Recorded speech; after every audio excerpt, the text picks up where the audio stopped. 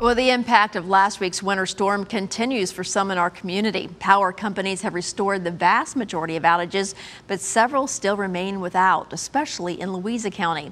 Multiple electric companies that service Louisa County, according to Rappahannock Electric Cooperative, 1,600 customers there are still without their power. Central Virginia Electric Cooperative reports more than 300 Louisa customers still out.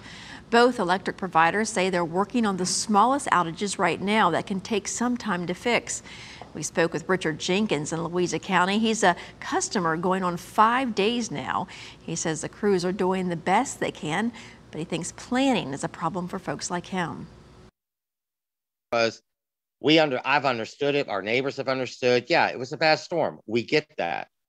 We've had worse storms than this, and we've really never lost power. I've never lost power like this. I just think a lot of it is very poor planning, not proper prep work.